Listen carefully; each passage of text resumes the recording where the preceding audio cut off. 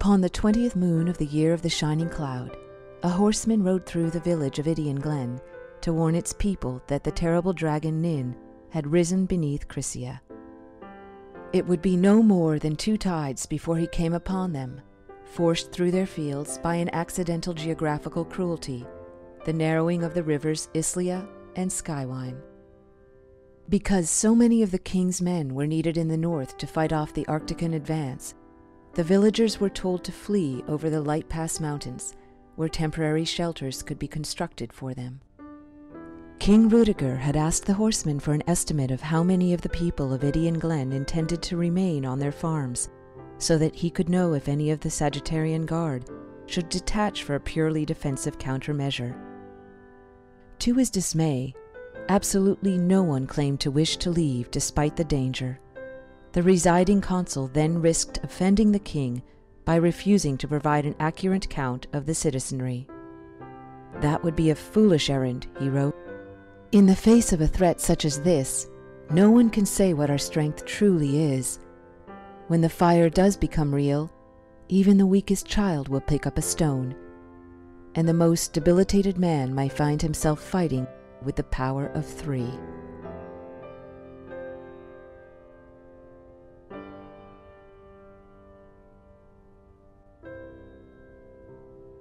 During my first weekend at Causeway Recovery House in Canlis, the proud seat of rural Nampa County, a friendly administrator by the name of Barrett Boyle decided to drop an atomic bomb on me. Each and every Sunday, he explained, there were car rides available to take me wherever I wished to go for the afternoon, provided as a cheerful service by a rotating gaggle of local volunteers who had apparently never heard of the National Football League. Now, I loved Barrett already. Barrett was an older black guy with a prim white beard and a disposition that was half body pillow, half cup of chamomile tea with extra honey. The words that came out of Barrett's mouth didn't just inform you. They wrapped you up in a duck feather coat and pinned woolen mittens to it. He wanted not only you to be happy, he wanted the lamp behind you to be happy. He even wanted the outer asteroid belt of Orion to be happy.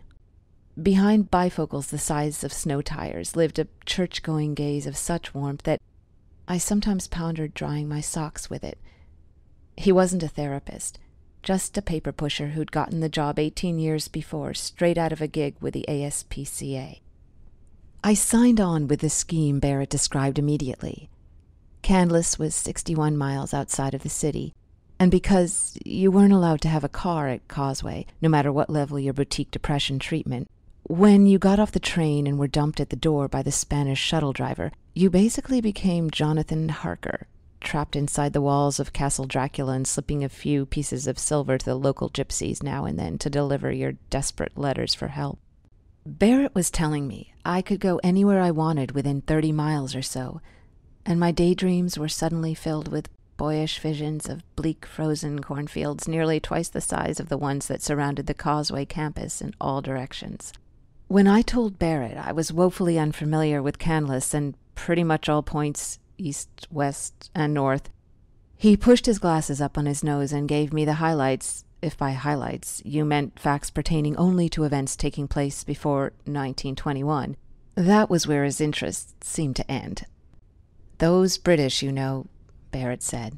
They really wanted to control Canlis during the Revolution because they could see everything coming from miles from High Street. So what they did is bring in a big Hessian regiment, those German soldiers, see, and they liked it in Canlis so darn much they stayed on after the war and married all the women they could find. And here the babies came, and that was how Canlis went from part German to mostly German. That was how things stayed until the Irish people came, because of, the potato famine, all coming to America for something to eat. And there was more marrying and having babies, and now the people were Irish, and that's how it stayed. They say, Barrett trailed off, closed his eyes tight, and put a hand on his forehead, enjoying the nice, long afternoon pause, the length of which they just don't make in America anymore since the invention of stress. What's that they say, dang it? If you could lay 3 Fitzgeralds end to end without hitting a Schneider, you know you've left Canlis. I could listen to him all day. He had collected all this information from the Historical Society in Magaha. "Now let me give you a real hello over here," he said, moving a little arthritically towards his office window. "Do you see that brick building on the hill? That was the first public high school for black folks in the state. That was where my grandmother went. She was a relay runner. Now, you tell me I was meant to work anywhere else than right here." Giant grin from Barrett. Then he coaxed the copier in the corner into spitting out a release form for me. Name, Calvin Tarby. Birth date, 4/8/1971, 42 years. Visit start, October 29, 2013. Selected recovery program, Pelican. Contact counselor, Mary Bell. I agree that by leaving the campus, I assume the usual risks of travel and do not hold Causeway or its volunteers liable for accident or injury beyond standard negligence laws. November 7th. My first documented ride occurred in a 1997 Honda Civic, painted a color I like to think of as autopsy table gray. It pulled up mumbling to itself beside my spacious bungalow, and I met Pete Pagney. Pete had somehow collected so much anger in his 25 years on Earth that it seemed to propel the vehicle itself up and down the hills of the Steppentel Turnpike. But it was anger of a funny kind, really. If someone dared to drive a single millisecond below the speed limit, Pete unfurled a colorful banner of old-world Italian curses in his direction, condemning even the victims' as yet unborn great-grandchildren to the most undercleaned men's rooms of hell. Pete labeled the Department of Motor Vehicles that had yesterday stuck him for $22 to renew his license as a bunch of monkey face humpers, after I think I had merely asked him if he had enjoyed the pretty leaves of autumn. Pete was driving for Causeway on Sundays at the suggestion of the state court system. He had recently been augmenting his income as a barista by selling weed to several of the white-collar professionals who worked in the building above the bagel joint where he reigned. The way the delivery system worked was this. They would know to ask for an extra cup with their latte or their mochaccino, and conveniently find that it held a few ounces of primo stuff.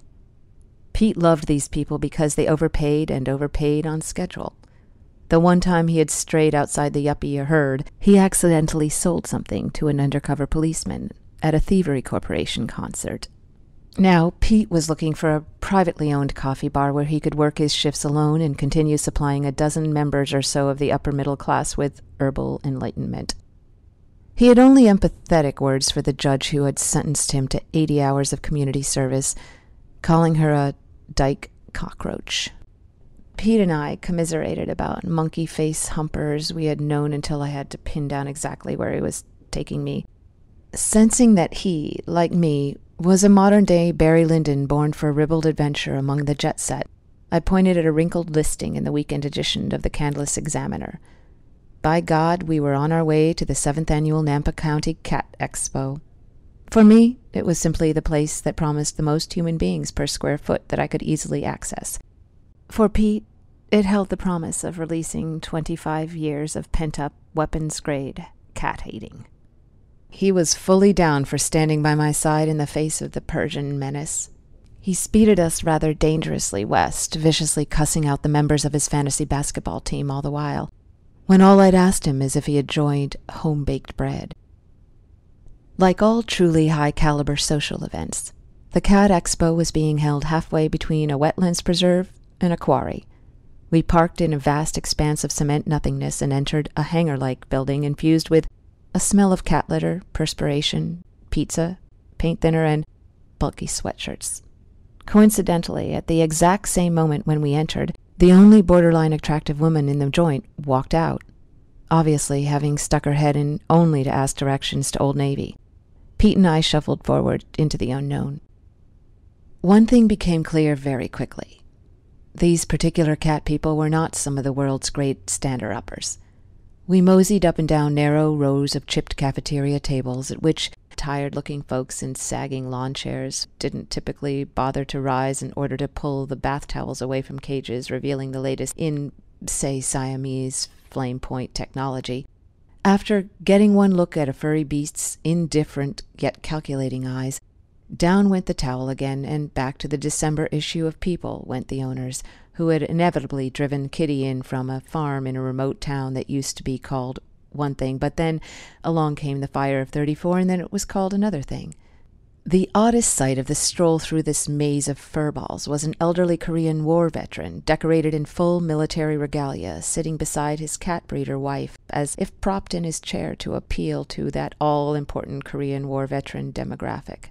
The man did not move, did not speak, just sort of looked into some middle space, silently comparing this moment with the time he saved Sergeant Schnetker's elbow during the charge of Hill 241.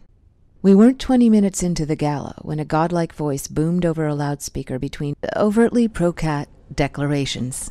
What came forth was an announcement that seemed to shock no one but me, rendering us suddenly exposed and weaponless on hostile ground.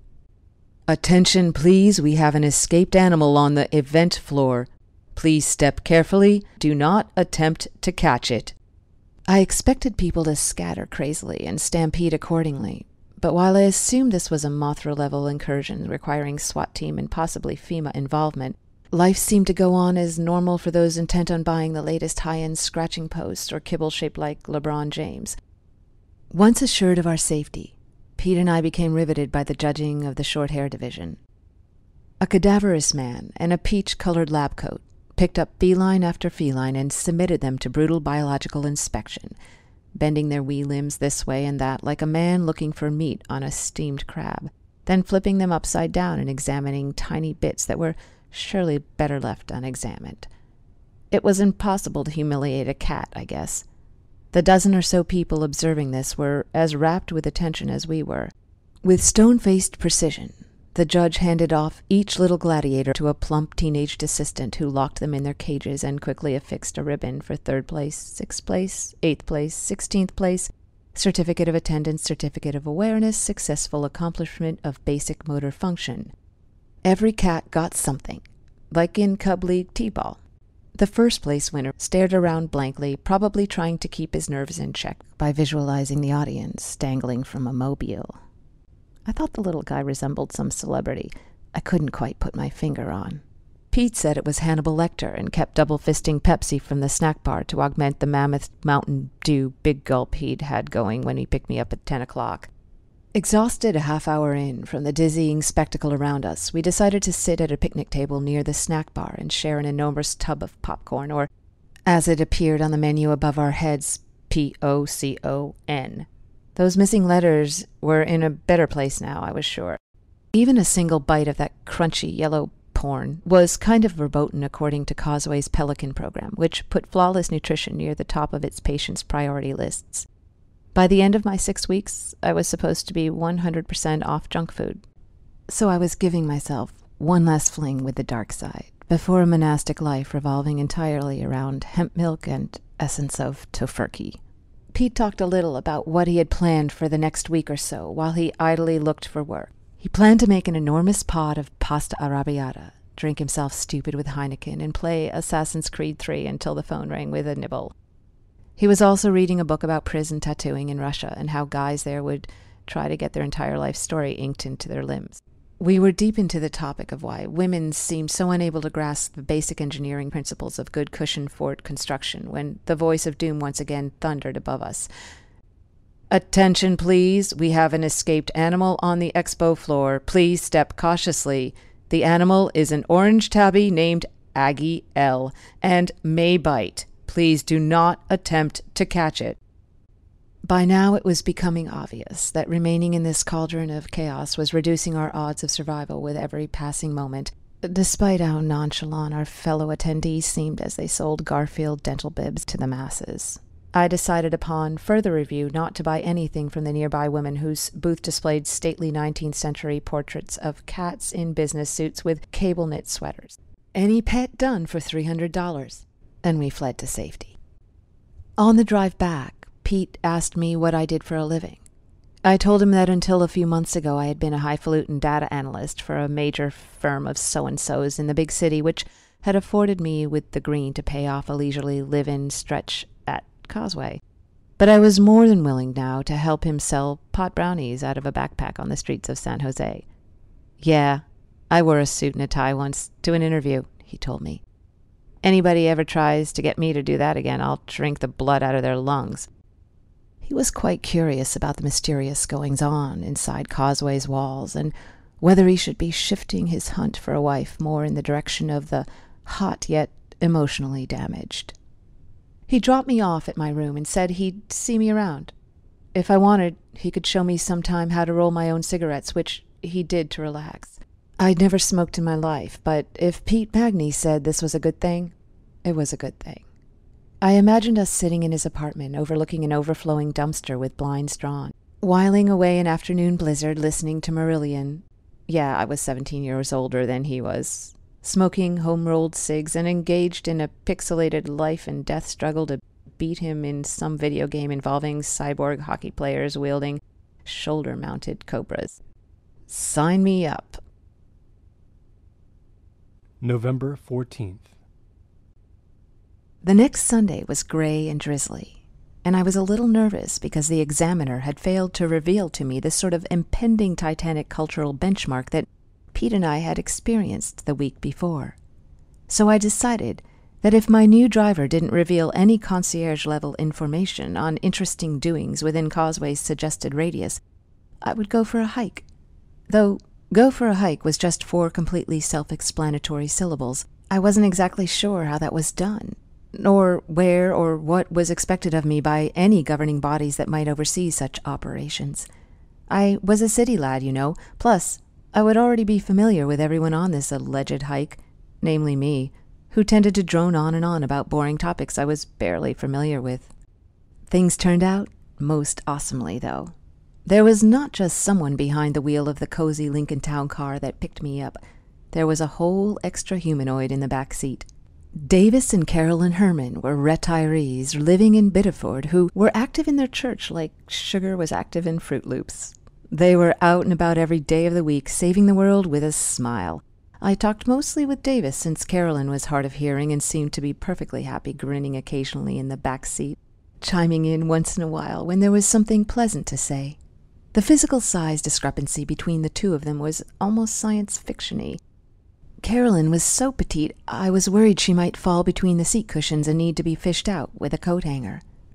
When Davis, who'd assembled boats for 50 years and was fairly glad to be shut of it, asked me where I wanted to go, I rolled the dice and asked them what was on their schedule.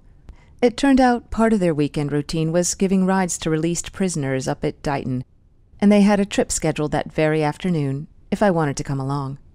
Afternoon solved. Since I had no tantalizing place to be in the interim, Davis and Carolyn invited me to lunch with their friends.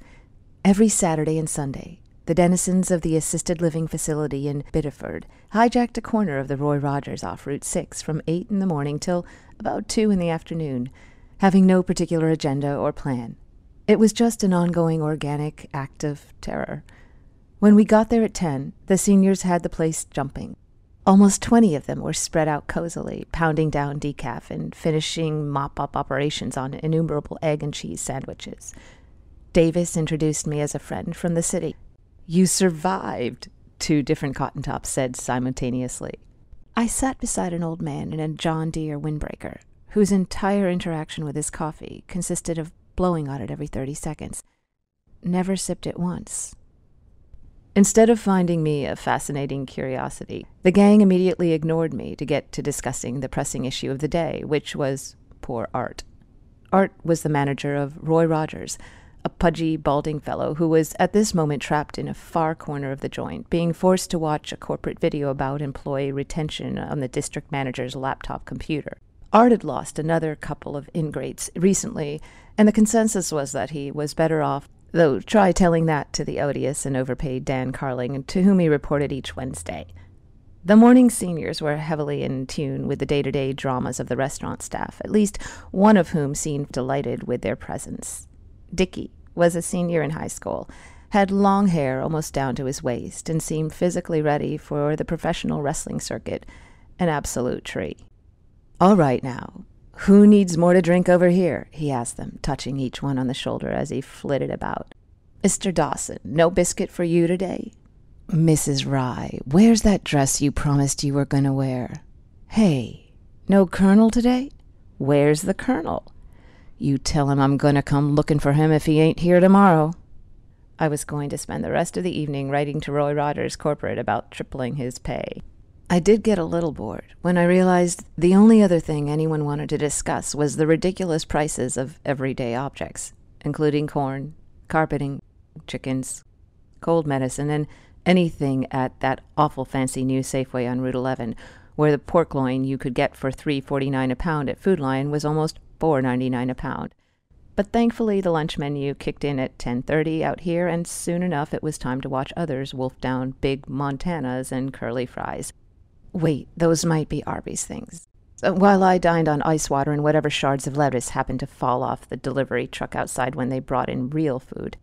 Before I knew it, we were saddling up and heading off to the Slammer 15 miles away. We were only allowed to get as close as the visitors' parking lot of Dighton Penitentiary, which was plenty close enough for my taste. It was only a minimum security prison, but the redundancy of the layers of barbed wire around its miles and miles of fencing seemed to hint that they had half the cast of Last House on the left locked up in there. A frizzy-haired woman with a clipboard came out of a side building that kind of looked like the community swim center in my hometown and checked Davis's ID and told him that the guy who needed a ride would be out in a few minutes. Davis spent most of that time insisting to Carolyn that she was cold, despite her claims that she was just fine, thank you very much. She seemed a bit sleepy, though, and Davis promised her a nap by 4 or so. Davis told me that their son lived in Minneapolis with his wife and had the distinction of being on The Price is Right 10 years ago, where he'd won the Showcase Showdown. You know they tax you on all that stuff? Every last thing, Davis told me. A set of snow tires that was part of the showcase still resided in their garage, in mint condition. They knew almost nothing about the prisoner they were driving to a halfway house in Whitman, but they'd been asked once to fill out a form specifying which levels of felon they didn't feel comfortable with in their passenger seat. They hadn't checked off any of the boxes. They were good for whoever. From the unimpressive door the woman had disappeared back into emerged John, a very big and very round fellow with a full gray beard. I got out of the car and said hello as he waddled over creakily and took my place, and I scooted next to Carolyn in the back. John just barely fit into the front seat with his big IKEA bag full of clothes. With John, Carolyn wasn't shy at all. She woke right up. Right off, she wanted to know everything about where John's childhood had taken place. John seemed not to mind. He'd grown up about 30 miles north in Orleans River, and his entire family were fisher folk. "Oh, I know everything about fishing, that's for all sure," he said. I totally had to ask him about the biggest fish he'd ever caught, expecting to hear a tale of a marlin as big as a futon or a mutant tuna that had nearly bitten him in two off Montauk, but it had been a 12-pound sea trout in the Chesapeake Bay. I'm not entirely sure that's even average. John also listed for Carolyn all the churches he had attended since he was 10. There were a lot of them. He'd even helped out the pastor at Dighton from time to time. John's breathing wasn't so pristine as he strained against his seatbelt, and I felt like suggesting we pull over to buy him a Mr. Pibb or something. He seemed to be actually expanding in size, like a vacuum-sealed mattress that starts to burst out of the plastic when you cut just the right seam. John was looking forward to getting back to Orleans River in a year or so, and fishing every day and maybe mixing that up with a little masonry, which he was also good at. The address where we were dropping John off felt almost as remote as Causeway itself, and I wondered how John was supposed to make a living out there. The nearest small town was 3 miles away, no buses. The real surprise came when we pulled up the long circular driveway to the halfway house, whose worth I would estimate was 3 or 4 times greater than any of the other properties in the area. It was an actual mansion.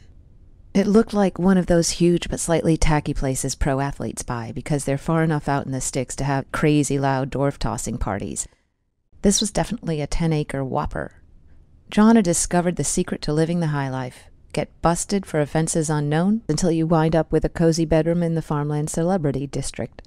We all shook his hand and wished him luck, and made sure he had the $170 they'd given him at the prison, which Davis had told me was the standard payout to new freebirds. John was met at the door by a tall man of 30 or so in jeans and a tie. He smiled and waved to Davis, and the errand was finished. "Everyone around here knows that house," Davis told me. Insurance millionaire donated it to the county, and he wound up in jail himself for fraud a few years back. His lover turned him in. His gay lover. Can you imagine? Yet another story I wanted to know. But Davis and Carolyn had places to go and people to see, and that was the end of my day of yearned-for roast beef sandwiches and those inclined toward a life on the sea. November 28th. Unfortunately, my third ride couldn't be the roller coaster of adventure that my first two were, but I was due to come back down to earth a bit. Noelle was 17 years old, and so painfully shy that I had to immediately ditch on my plot to corrupt her into hanging out with me at the Bathtown Winter Fair just across the border of Nampa County.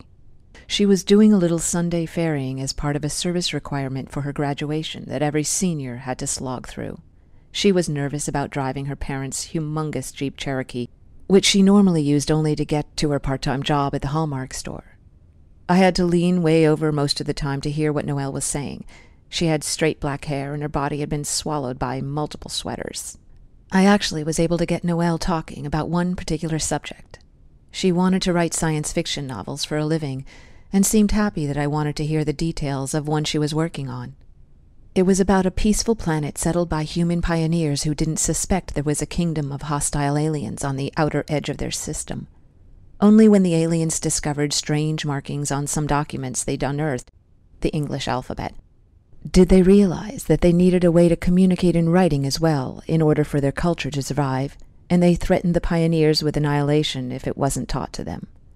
Noelle's voice was so soft that I never quite nailed down the name of the book, which was something like Bowling Tall Oranges. So it was just going to be me facing the hordes at the winter fair.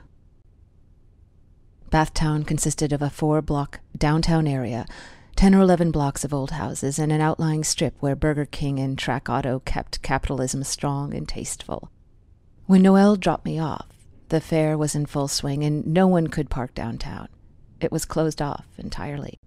There were 24 or so big white vendor tents, a merry-go-round, and a temporary stage where a young woman in a pom-pom hat was playing Tracy Chapman's Fast Car on an acoustic guitar, singing in a voice that was half beautiful and half terrified, or maybe just stifled by the bitter cold. Flush with the big bucks, I made some serious scores in those vendor tents. One of the best ones was run by the owner of the local Wiccan shop. Lots of strange-looking stones and incense, and a couple of shelves of books with titles like The Good Witch's Book of Days, Dreaming the Dark, and Nighttime Grimoire. I picked up a book of spells, but it featured nothing more potent than one that raised your awareness of area wolves. I probably had an app for that, so I asked the owner if she had anything spicier stashed somewhere. She told me the good stuff was back at her house, and she tipped me a wink. This struck me as either a come-on or a genuine invitation to descend into the beckoning maelstrom of the dark arts. I felt it was best to pass on both, and I bought a bar of soap with what looked like M&Ms floating inside it. Bathtown had a comics shop, too, and a tent had been all set up to sell off what it could. It had been 2 decades since I had read a comic book, but I was elated to find that Jughead was still his crazy old self, dissecting life's conundrums as only he could. I did thumb a crumbling copy of an old issue of Tomb of Dracula, which I'd loved as a kid. The storyline of this one had Dracula taking a steamship to America and bumming a ride with some chick to South Dakota, where he tracks down an evil force that set up camp inside a mysterious mountain in Devil's Lake. When he goes in there, there's a gigantic bleeding heart inside, 5 stories tall. I would estimate the number of times I'd read that issue is between 10 and 500. My original copy had gotten so worn that I still remember carefully applying a single very long piece of Scotch tape to the spine on a snowy day during Christmas vacation from school. It was that issue, I think, that I used to summon mail-order sea monkeys to my home using my hard-earned allowance. Were they a disappointment? Why, yes, they were. Then there was the mysterious ceramic purple foot. It was in one of the artisan tents. As described above, the foot was purple and mysterious in nature, of ceramic origin. You could put something into the top of it, I supposed, but the recess was so deep that Mentos or Chuckles or circus peanuts would be irretrievable, and the foot's bottomlessness ruled flowers right out. So why, then, did the foot exist? What was it trying to say? I was afraid that asking would come off as insulting, so I decided to buy it and sort out its weirdness on my own time. But then I thought, what if Noelle never comes back for me? And what if I have to wander down the highway in search of a ride while the temperature plummets and I die of exposure inside an abandoned trolley and the police find me clutching a purple ceramic foot? These are the things I think about, along with wondering how airtight my alibi would really be at any given moment if some random person I knew suddenly disappeared. Having a brain is a miserable business. Flurries were beginning to fall. Before the cold drove me into the local diner for a 4-egg omelet, I was given the extraordinary opportunity to close a circle at time. Flipping through some used DVDs in my last tent of the day, I came across a copy of Two Evil Eyes. My God, there it was, crying out for my creepy embrace. This movie had been the focal point of a defining night in my life. It had been showing at the $1 Theater in Glen Burnie, Maryland, that fateful day when my friend Eric Knights, with whom I had watched every dubious flick Jumper Cinemas had ever offered, told me to meet him at the ticket booth on a foggy Friday night so we could recommence our bi-weekly study of Hollywood's lesser offerings. Jumper Cinemas was legendary, a bastion of frayed carpeting and broken hand dryers, a place where a young man could retreat from the crucible of late adolescence in order to wallow in badly scratched prints, Twizzlers that had expired shortly after Orson Welles had wrapped the shooting of The Lady from Shanghai, and half-filled bottles of Corona rolling and rattling down the center aisle, their origin always unknown. I took the 18 bus up there with breathless anticipation. If history were any judge, there would likely even be pancakes at Denny's afterward. But Eric never showed. Little did I know that he'd gotten into a fender bender in his dad's station wagon, and it was undrivable. As showtime approached and passed, the prospect of watching Two Evil Eyes all alone on a Friday night proved too pathetic even for me. So I got back on the 18, except I got so engrossed in my paperback copy of The Thornbirds that I never noticed the bus was heading north, not south. I was on the 18N. When I was next aware of my surroundings, I was pretty much in Baltimore, which to a suburban high school doofus like me was a guaranteed ticket to the morgue, courtesy of all the whizzing mortar rounds and roving bands of post-apocalyptic lobster people my parents had assured me were omnipresent. I finally got back to Crofton at 10:30, where I had to beg my mother via payphone for a ride the rest of the way home. I never let Eric forget that he had kept me from ever absorbing the cultural touchstone that was Two Evil Eyes, a film so obviously immense in scope, yet so intensely personal and innovative that one could not truly understand cinema or life itself without having seen it, and seen it for $1. So here, finally, was my chance to end the saga of heartbreak, at triple the cost of that long-ago movie ticket, damn it. Did I care to change the narrative so drastically, tearing a hole in the very fabric of time and truth? I did. I watched the movie later that night, and oh how I hated my so-called friend Eric, because it was exactly as mediocre as promised. What would have been a true Jumpers-approved classic, right up there with Action Jackson and The Mothman Prophecies. I could almost pinpoint the spots in the movie where the changing of the reels would have produced a delicious outbreak of blotches and loud staticky pops as the projector suffered a near meltdown, one of the hallmarks of the Jumpers' way. Carrying my DVD proudly across the street, I passed a man with shiny black hair holding a microphone into which he would loudly tell a fairly bad joke, gesticulating broadly, then passed the mic to a woman next to him who relayed one of her own as a fairly large gathering chuckled politely. They went back and forth like that for some time, their cold breath visible in plumes. The man did get off a good one about the last several U.S. presidents walking into a bar, but the poor woman, not nearly the seasoned comedian he was, only got genuine laughter when she brought out the old chestnut about the 2 elderly priests who accidentally vacationed at a nude beach. They didn't seem to mind that their material was falling flat most of the time. They were enjoying themselves. I learned later that she was the town treasurer, and he was the mayor. Bathtown was awesome. The diner was a good way to close out the afternoon. My young waiter had developed an intriguing service technique, centered around disappearing into the glow of his cell phone at every opportunity. At one point, I looked up and saw him slouching in a booth all the way across the room, texting away. He looked up, raised an inquisitive eyebrow, and pointed to my water glass. I shook my head, and he pumped his fist softly in the air as if to confirm the brilliant wordless success of our communication. Through the front windows, I watched a pigeon hop back and forth along the sidewalk across the street, as if it had been assigned to patrol it, either wildly indecisive about its next move or just totally meh on the concept of flight. There was a very bad moment, very, very, very bad, when Noelle was late picking me up and wasn't answering her cell. The badness was not that Causeway was going to send out an all-points bulletin or take away my nightly porridge for getting back late, but because the light in the sky was developing those terrible late winter Sunday colors, and I was all alone. The festival had shut down at 4. Nothing was open for me to hang out in, and to make things easier on Noelle, who wasn't familiar with the area, I'd selected a very prominent pickup point beside the local elementary school, where the quiet was positively torrential. I paced and paced as the light faded and the blues, reds, and oranges on the horizon became faint and muddled. I sang Rush's Red Barchetta to myself 2 or 3 times. I tried to play my alibi game in case I was picked up for the baffling disappearance of Bathtown's mayor. Mostly, I just announced aloud, "This is not good. This is not good on any level," over and over, sometimes trying on foreign accents to see how that went. Finally, Noelle pulled up, looking impossibly tiny through the windshield of that huge gas guzzler, apologizing so profusely that I felt awful for her. She'd gotten hopelessly lost. I told her it was no big deal at all.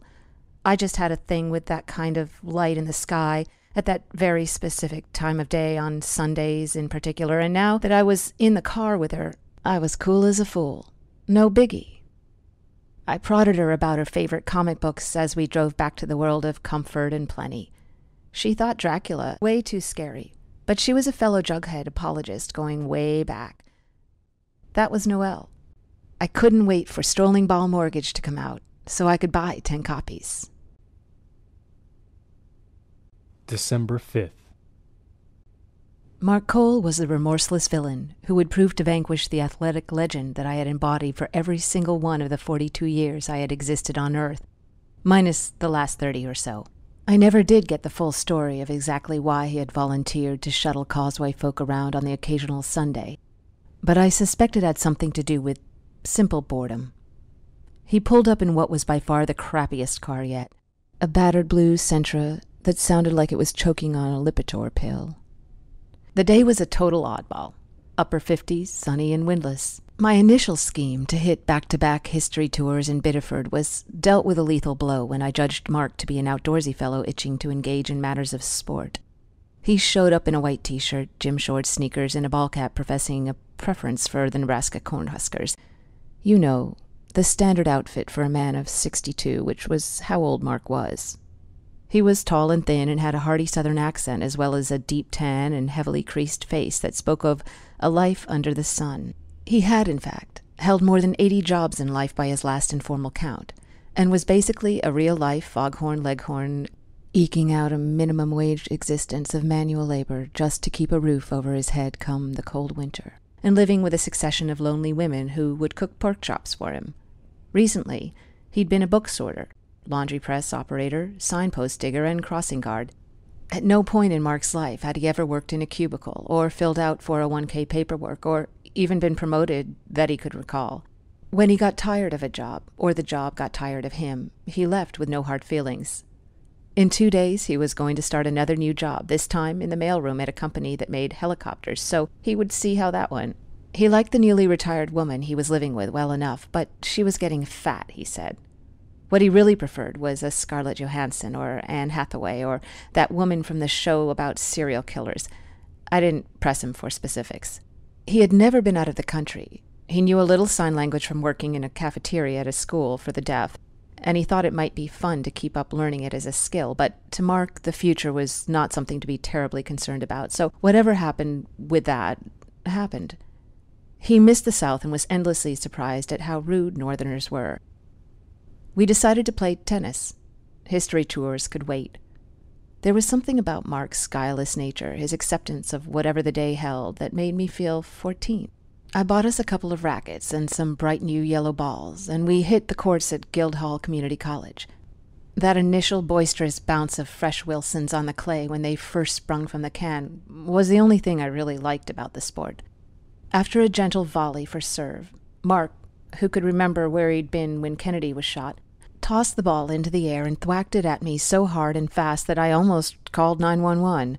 He proceeded over the next hour to destroy me, body and spirit, moving around the court with the ease of a dancer. He had no special talent, no fitness regimen. I realized eventually he had simply never stopped moving his limbs in life. Health food, gym memberships, Atkins diets, these he knew nothing about. But he had a lot of spare time on his hands and spent none of it with a book. He'd never owned a car. The Sentra belonged to his girlfriend, and he walked everywhere. He had remained in shape while I, the spring chicken, almost as skinny as he was, had allowed my reflexes to atrophy so badly it was a wonder I could even tilt my wrist enough to see if it was time for another trip to Dunkin' Donuts. This despite the fact that one of the pillars of the Pelican program was constant exercise, and I'd been making an honest attempt to draw up plans for a push-up, which was sure to happen sometime in the spring, if I could secure the funding. After a grueling 4 official sets, the last 3 of which barely even registered because I was busy fighting off fatigue-induced hallucinations, I stumbled into a warm patch of grass and collapsed. Mark chuckled. "Kinda nice day today," he said. "You're real good." For lunch, we pulled over at a wide spot on a country road into a place called the Homestead Bounty, a buffet-style detonation of carbohydrates and general assault on the meat-based senses, an arena in which I felt I would normally have held the upper hand. Under traditional circumstances, few work a lunch buffet with the agility and strategic acumen that I can. If there were a magazine called Northeastern All-You-Can-Eater, my picture would surely grace the cover of its inaugural issue above the caption, "The Prince of Pudding." But I behaved well, confining myself to the buffet 6 square inches of fruits and vegetables, while Mark's survival instincts kicked in nicely and he tore up plate after plate of whatever wasn't nailed down. Mark was the only verified orphan I'd ever met. He'd left his foster home at age 17 and had been at loose ends ever since. He told me the weird story of what had happened to his 2 foster brothers, Richard and Fred, down in Tennessee where they'd all grown up. After high school, the 2 of them had scraped together just enough money to jointly buy an ice cream truck. This endeavor went well enough until one day Richard's girlfriend of 5 years made a pass at Fred, and she proceeded to declare herself a free agent and switch teams in Fred's favor. Richard, a hot-tempered, occasionally knife-wielding gent, wished upon his foster brother a painful death by falling anvil, but wasn't willing to abandon the ice cream truck, so they kept working it, side by side, day by day, barely speaking. One day, the police had to come, because Fred took half a filled drum of Rocky Road and slammed it over Richard's head, at which point Richard stumbled around blindly in front of onlookers with an inglorious crown of ice cream stuck to his noggin. It became a local legend, how these brothers despised each other but kept hawking ice cream together. It finally came to an end, 3 years later, with another suitably thematic act of violence. Right in front of a group of neighborhood children, Richard threw a bottle of Hershey syrup at Fred and hurt his right eye so badly he had to have surgery. They drifted apart after that, but anyone growing up in Lebanon, Tennessee during those golden summers would immediately know the tale. Mark hadn't heard from either of them in 30 years. Their old ice cream truck had sat all that time in the weeds behind the town's sheriff's house, silently maintaining its legend. It was featured once as the August photo of a free local calendar the town council made. It needed no real explanation. I was really just tired after lunch, so I had Mark drop me off pretty early. He thanked me for the free meal and almost fell out of the car when I told him to go ahead and keep the tennis stuff. A rematch was scheduled for 20 years from that exact moment, which was the soonest it seemed like I might have a chance against him. As he drove away, I realized he had offered his hand for shaking 5 different times that day. When he introduced himself, when he dropped me off, when he destroyed me on the court, when we left the buffet, and when I made him a gift of the rackets. December 12th.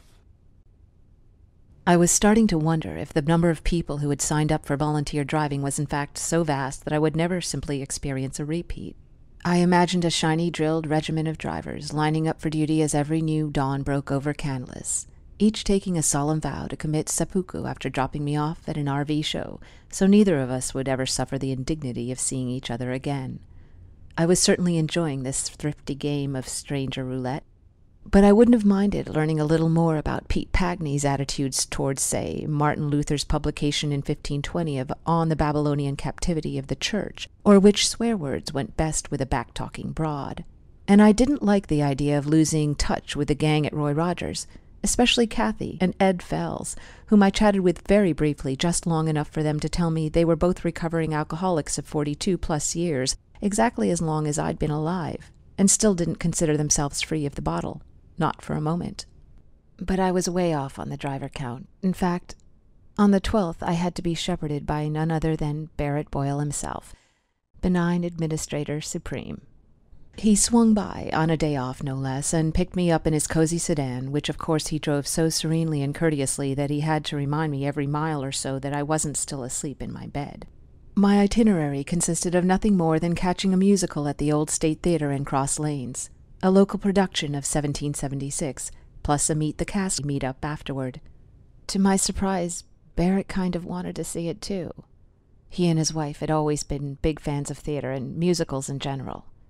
So off we went, Barret emitting calm and goodwill toward all on the road, with every politely timed turn signal. He had oldies radio turned down very low. A faint aroma of tobacco kept us company too, its origin being one of Barret's misbehavior moments, as he called them. Mrs. Boyle wasn't doing so well these days. She had a number of ailments which kept her home and sometimes in the hospital. "It's circulation, you know. That blood just doesn't want to get up and go," Barret said. They'd even had to cancel their annual trip to see his sister in Boston. But so much immobility had turned her into an absolute demon at various online games and puzzles, and Barret had bought her a second-hand iPad which she employed for one purpose and one purpose alone, playing against strangers on the web, whatever they felt like challenging her to. She would go for hours in her favorite chair, knocking people from St. Louis to Winnipeg off their high horses. At one point, as we drove, I wondered aloud why Barret seemed to be headed past a seemingly obvious turn onto something called County Connector 9, which the map indicated took us directly toward Cross Lanes and went near a barbecue shack that Yelp assured me was not only open during the bleak midwinter, but open till 6 in a rural area where clocks had no real need to go that high on a Sunday evening. At the mention of the road, Barret looked like he had seen a ghost. "I've never heard of that road in my life, and I've lived around here 8 years, he said. "Okay, Mr. Guest, let's try that." I forgot to say he called everyone at Causeway Mr. or Mrs. Guest. County Connector 9 started off sort of wooded, then became pretty heavily wooded, then morphed into the type of wooded that Sam and Frodo probably had to deal with on their way to meet that giant freaky spider. The shoulderless country road got thinner and thinner until it became entirely unpaved.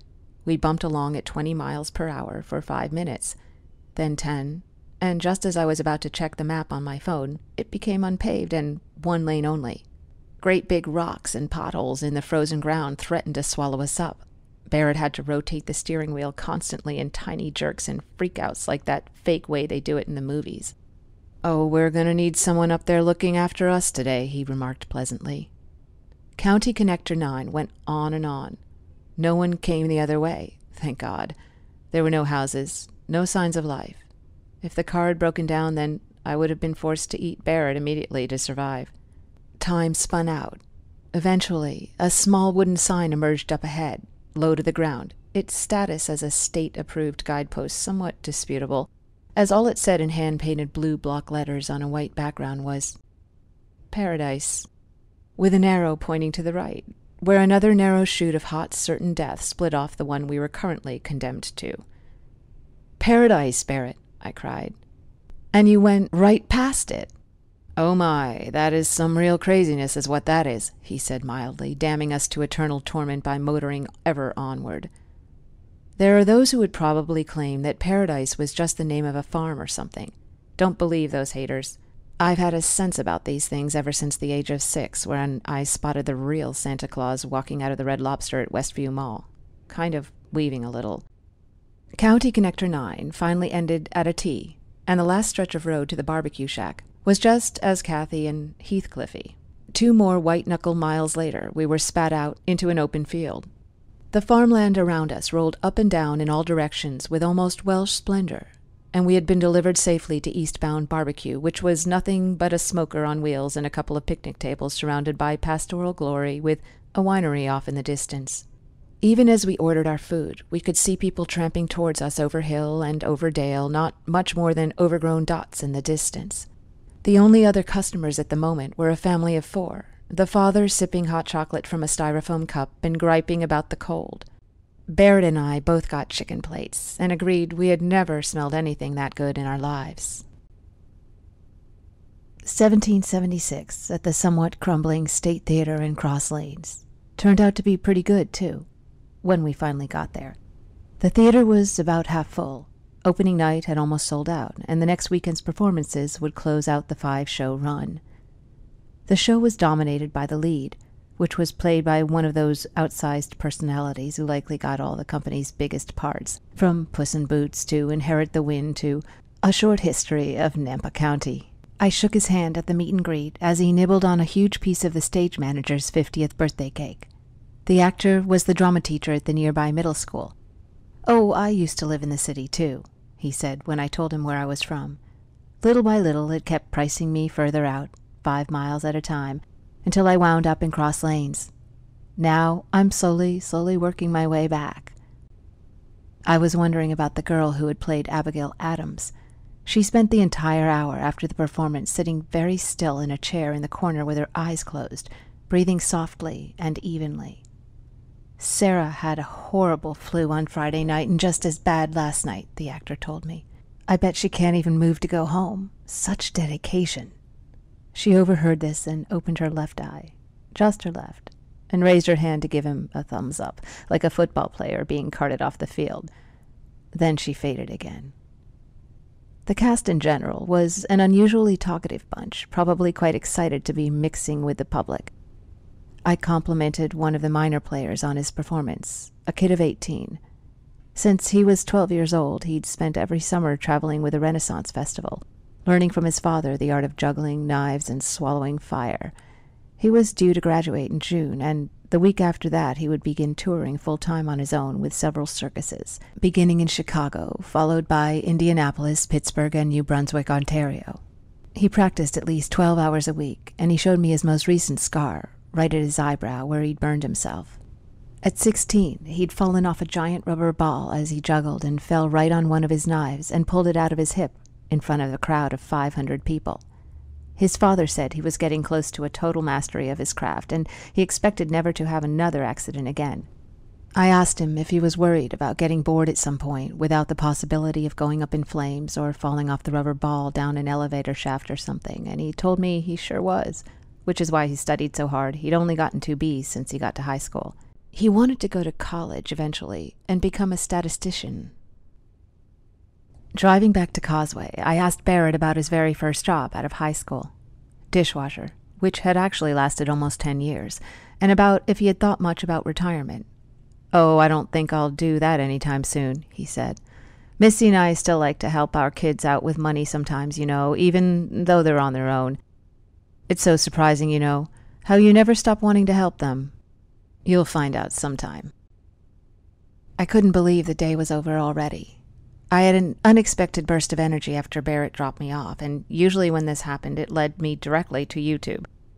Coincidentally, I had been ordered by the State Theater's box office supervisor to check out the infamous clip of the Cross Lanes Players' 2009 production of A Master Builder, which had been videotaped by the lead actress's brother, who cannily recognized the guaranteed viralness of what he had in the can. During one early scene, a background player had looked out and seen that his ex-girlfriend was in the audience with her new boyfriend. In accordance with the messiness of the breakup, she displayed her middle finger to the actor from her seat, and the camera watched him openly respond in kind on stage just seconds before he stepped forward to deliver a line. The best part was the comments section below the embedded video player, where the star-crossed lovers had engaged in a profane war of words that forced other commenters to pick a side in the conflict and stick with it. What Barrett had said about me finding out about kids, I sort of had already. For a time, I had been with a woman who had a little girl of 5, so for quite a while there had been all the requisite piggyback rides, explorations of the outer reaches of Candyland, and shady deals to push through the consumption of leafy vegetables. But that had been a couple of years ago now, and I didn't really know them anymore. December 19th. My time at Causeway was coming to a close, and so much of the countryside had yet to be explored. If I was to effectively map it for the brave Portuguese explorers, who would certainly follow at the inevitable request of Queen Maria, I would have to compress a lot of experience into a very short time frame. Before I knew it, I was slated for my last Sunday excursion. This was Hannelore. I knew I was in for a fun ride when I heard the Cure coming from the car's speakers as it pulled up, horn tooting. Hannelore had black hair with deep blue highlights and a modest tongue ring, and she knew all the good late-night arty dives in the city, even though she didn't live anywhere near it. She was a student at Glassboro, midway through her master's degree program. She intended to work for the state prison system when she finished up. She'd already notched 90 hours teaching creative writing and basic watercolor to folks up in Dighton. She had been dabbling in prison reform and dancing to German electronica for 3 years now, though rarely at the same time. She knew all about the 70s British punk scene and the steps of its migration over to the U.S. Her clothing was very stylish and edgy and carefully selected, and she drove like an up-out mad woman. Her words, not mine. "Sorry, I drive like an up-out mad woman," she said.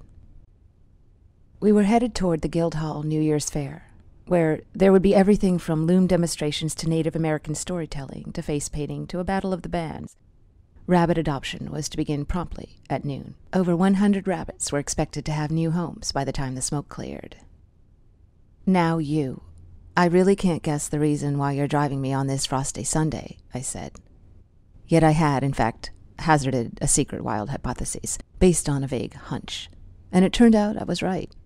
Hannelore had once been a patient at Causeway when she was in her teens, not that long ago at all, and liked to stay in touch with the system and help out a little here and there, racking up college credit where convenient.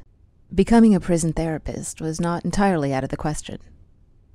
"First of all," she said, "you may think you want to go to this fair thing, but what you really want to do is go to this concert my friend Michael is hosting." I perked up instantly. "What kind of concert?"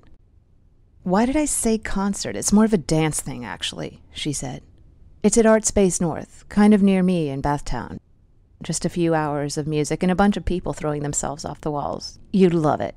Trust me. And I'm supposed to bring as many people as I can, so if we stop and pick up my friends Sharon and Paul, that's a carful. It makes me look good." I hesitated for about 2 seconds. True, I was still nursing several major spinal separations from my tragic tennis miscalculation with Mark, but I figured how hardcore could a Sunday afternoon dance party in Bathtown be? I was going to miss the loom demonstrations with every fiber of my being, but maybe they'd show the highlights on Sports Center. Off we went. So if I wanted a second chance to score with the owner of Bathtown's Wiccan shop, it would have to be now. As we drove, I got Hannelore to spill the story of her life. "I was all messed up from the time I was 8 or so," she told me. "My mother was chemically unbalanced, and my dad got full custody of me. She actually abducted me from elementary school once for 4 days. Freaky time, but I think I got her craziness. Thanks, Mom. I started cutting myself when I was 13, blah, blah, blah. I went to Causeway when I was 16, back when it didn't have any voluntary anything. It was all committal by strong suggestion. Semi-suicide try. I'm not even sure how serious I was about it. They were pretty pushy with the drugs back then, not like now, so I was a little woozy all the time, and that's what made me decide to run away. Not that they were being sinister or anything, but the drugs just turned me into 2 different people, and that was kind of hideous. I even had a name for the medicated me, Hannah Smog. So one day, I just sort of walked out in the middle of the night. My father was delighted to hear that I managed to accomplish that. I even left a note so they wouldn't think I'd been abducted. "I really, really don't want to be cooped up anymore." That was what I said. About a total of 10 words. That was my big adventure in life. I slept leaning against a daycare center for the first night, and then next day I was walking through the neighborhood near where I lived, and I saw someone had left a car running on the curb in front of a house, and I decided the thing to do was take it. I got in and put it away like I had everything right, no hurry. I developed a scheme by the time I got to the highway. I'd drive until I ran out of gas, and that's exactly where I'd start my new life, because I only had $30 in my pocket, and I wasn't about to put it in the gas tank of a stolen car. But the stupid thing was already down to 1/8 of a tank, so I had to ditch the car and park in 3 Leaves, which you should probably know of, right?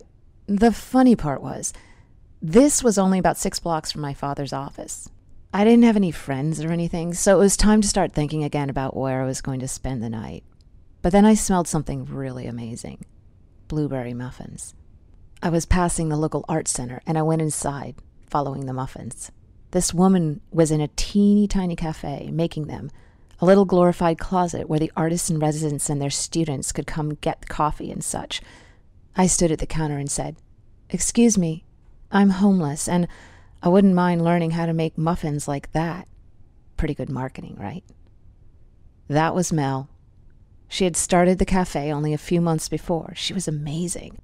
She had me with a place to live for free in about 6 hours, and she gave me a job at a cafe. She immediately treated me like the co-owner. It was always, "What should we have as a special tomorrow, Hannelore? What should we charge for a latte? What should we put on our t-shirts?" So for a year, I lived almost in sight of my father's office, and every couple of weeks I sent him letters telling him I was fine, I had a job I liked, and that when I felt like it, I would come home and go back to school. I just never told him where I was. I took the bus to Cabell when I needed to send letters so the postmark wouldn't tip him off that I was so close. And guess what? I was kind of fine. I was totally fascinated by the cafe and everything that went into the business. It was such a day-to-day thing that Mel was constantly trying to come up with ideas to try to keep it going, and it trickled down to me. She could literally lose her life savings at any moment, and we turned it into an us-against-the-world thing. Every day when I counted out the drawer, I would think that night about how much we were short of the goal and what we needed to do the next day to make up for it. I could tell her anything, and she found it all funny, which was phenomenal. She saw the funny side of everything. She didn't care what it was. It was the first time anyone had given me something I should really care about. I still had some serious emotional things I was fighting with, but the cooking and the baking alone probably saved me from wanting to play around with killing myself anymore. One day I was walking back to the house where I was staying and had another freak chance come for me. I saw that cruddy little car I'd stolen. It was parked in front of a doctor's office, and this guy was helping his mother out of the passenger seat. She was elderly and didn't move very well at all, and I started crying my eyes out seeing that. I had stolen some guy's car when he probably needed it all the time to drive his sick mother around. Didn't even matter if they'd found it the next day, which, let's face it, they probably didn't. I went to see my father on the weekend, and I went back to live with him after that. This Mel sounded amazing, all right. Where was she now? She married kind of a trip. Moved to Maine. The cafe burned her out. That little cafe, the size of a closet. We keep in touch on Facebook. She's like, "Help me, Hannelore. I'm studying to get a real estate license. I don't even remember whose idea this was." So what's your deal? How'd you get to Causeway? Wow, I don't have a story that fancy, I said. No cutting, no stolen car rings, no muffin baking, not much of anything. Geez, I just got sad. The old year-by-year slide, very comfortable, like the lazy river at the water park. Hannelore nodded. Yeah, we call that depression on the installment plan. He'll be fine, though. My sense is pretty good about these things. You just need a business that's teetering on the edge of bankruptcy to give you real focus. I like the sound of this. Over the years, I'd had a number of terrible business ideas. In fact, it was probably dumb of me to give all my money to Causeway instead of putting it into producing my line of velvet bowling slippers. Nobody likes renting those shoes. Am I right? The name Art Space North turned out to be an inside joke among Hannelore and her friends. It was really a place called the Angler's Grill, and it was a sports bar in central Bathtown that didn't quite rise to the level of skeezy. It was actually a little too clean for that. So what it reminded me of most was a bar attached to the Holiday Inn or something. The kind they feel they need to build just in case that guy who booked room 318 has a drinking problem. The Angler's Grill had lost its lease, and no one was using it in the interim before it became a pizza place.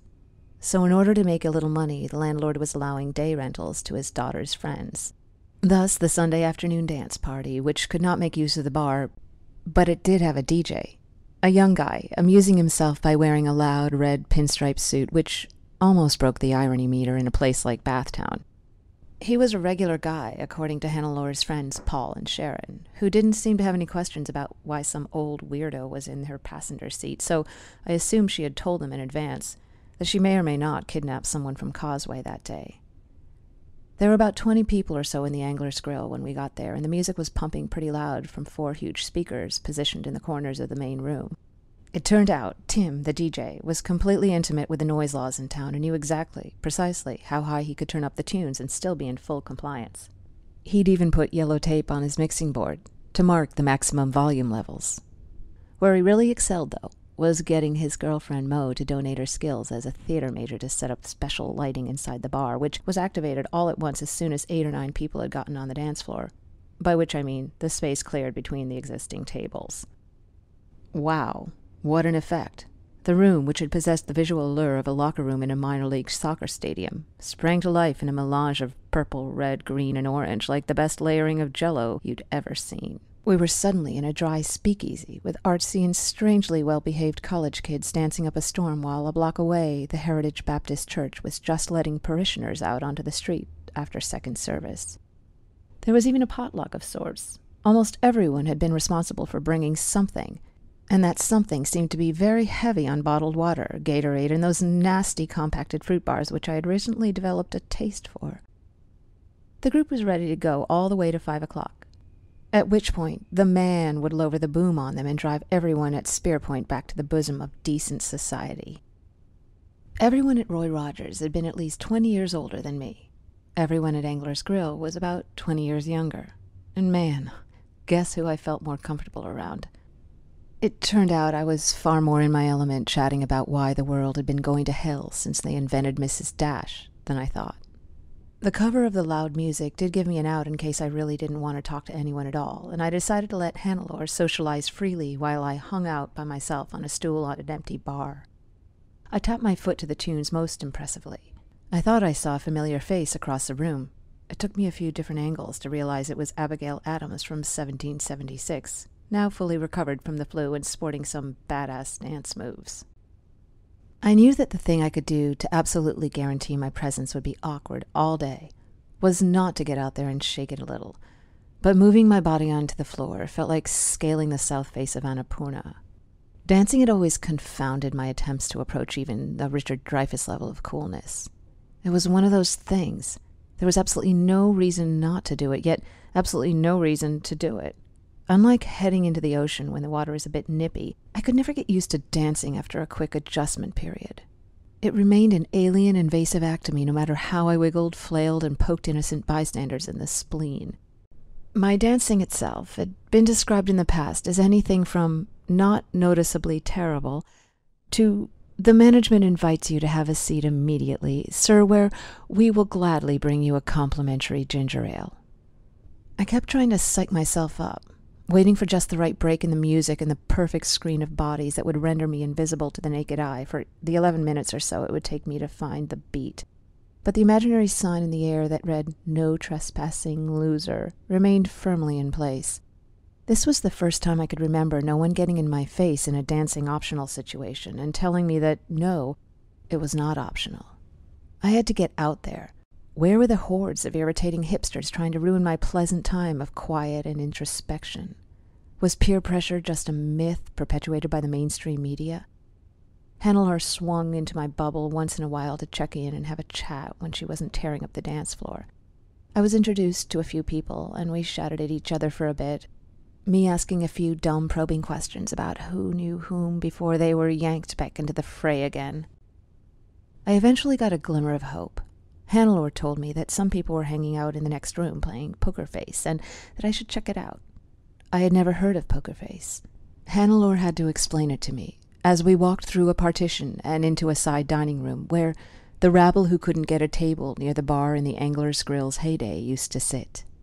The group was a splinter faction of the Glassboro College theater department, actor types, who had trouble taking things very seriously.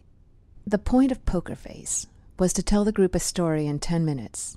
It was strictly timed on a cell phone that had absolutely not a shred of truth in it. The winner was the person who told the best story the most convincingly. Kids today and the things they get up to. The poker face group numbered only 5, sitting loosely around a table and knocking back bottled water, pretzels, Red Bull, and finally a little Heineken someone had snuck in.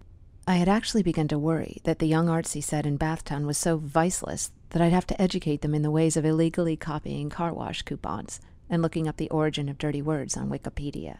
They invited me to play straight off. God bless them. This was something I could actually accomplish. The first story was told by the skinniest girl I'd ever seen, and it was a pretty good one. Real creepy stuff. She asked everyone if they knew of the little old stone house in Elko, and they all nodded. Apparently it was a mysterious local landmark, and she told them that she had been there when the roof was torn off. She had been having a midnight picnic in the adjacent field with her boyfriend, and they'd heard something loud in the sky, then saw a big dark shape looming closer and closer. A tiny plane, a Cessna, with its lights totally out, was coming in overhead, weaving dangerously, headed right for the stone house. They stood gawking as it came in low and landed in the field and almost flipped, clipping the roof. They ran to the plane, but no one climbed out. They looked into the cockpit. No one there. They actually got into it. No one there. They started walking toward the road while calling the police, and when they turned back, the plane was moving again, taxiing in a loop on the grass, bouncing drunkenly. They ran toward it to try to see someone in the cockpit this time, but they never got a clear angle. The Cessna took off clumsily and flew off into the night. Again, just a dark shape, barely visible. Yikes. The third story was the clear winner. The guy who had been responsible for giving rides to anyone who didn't have one that day, Nicholas, told it.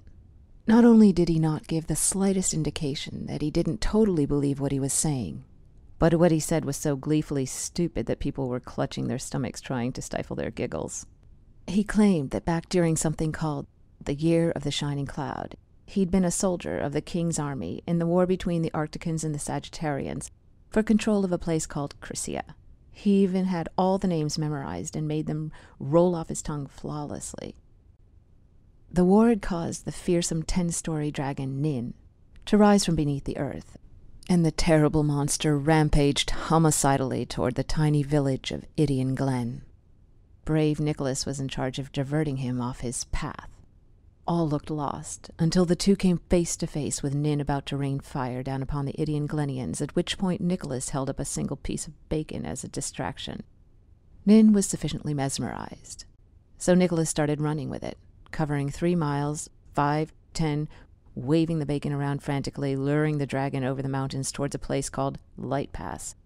There he dropped the tempting slice. Light Pass was disposable because it was pretty much full of Mexicans. The jarring political incorrectness of the statement, delivered with such deadpan honesty, brought shameful tears of laughter. And curse of curses, I had to follow that story. Keeping it short seemed to be the only polite thing to do, so here's what I said, inventing frantically. I was walking through the city one day, and I got this sense I was being followed, but whenever I turned around there was nobody there. This happened 2 or 3 times, and at one point I was cutting through an alley, and this time, when I turned, I happened to look down. There was a pair of blue sneakers about 8 feet back, almost like someone had stepped right out of them and not noticed it. I thought, okay. 2 blocks later, I turned again, and the sneakers were back. Now I have experienced a lot of strange things, but this was the topper. Obviously the sneakers wanted something from me, so I kicked off my loafers and waited. They didn't move, so I went to them and slipped my feet in, even though they were a full size too big. And as soon as I was settled in, the shoes began to move under their own power, taking my legs with them. Reeboks they were. I thought this was great. I was off on an adventure. The Reeboks took me down the block and then made me turn left, and we were headed toward the subway. At last, this is what I'd always wanted, a complete surrender of free will. Every path I would take from that point on would be dictated for me by the sneakers. Where would they take me? What new life was I in for? They guided me over to the fare machine where I bought a ticket and then on to the next train. They let me get nice and cozy there, and I reached down to take the right one off because something was pinching me. I hadn't realized There was a small gold key in the sneaker's sole. I clasped it tight in my hand and got even more breathless with anticipation. A gold key. I had no intention of letting go of it for a second. The sneakers didn't move again until we'd reached the end of the line. They rushed me then, moving so fast I almost fell over, but it was because a commuter bus toward Audubon was just pulling out and we needed to get on it. They took me off the bus in Anver. I was starting to lose hope that the Reeboks were walking me to the harbor and a nice long carnival cruise. We walked 1 more mile, and they stopped me in front of a big industrial building. We were at the gates of the Reebok factory. Just at that moment, a pickup truck pulled up beside me and a guy jumped out. He was saying, "I'm here, damn it, I'm here." He yanked the key out of my hand and looked down at the sneakers on my feet and said, "Good God, I told you I was going to be a little late today. Can I be late once in my life without you totally freaking out?" And he unlocked the gate, and it was time to make more shoes. 7 months after I left Causeway, I drove back to Canlis to get a copy of some records so I could at long last get my medical leave paperwork straightened away for the IRS. There was some weird tax thing that someone told me would come up because of my 6-week stay. It was the end of July, and the landscape had such a different look to it that my program there already seemed like it had happened a lifetime ago. The sound of big riding lawnmowers seemed to be everywhere. I was even stuck for a while on the road behind a painfully slow car towing a speedboat. A lazy passenger kept his arm out the window, sunning it and turning it this way and that to catch the wind at the most pleasurable angle the whole time.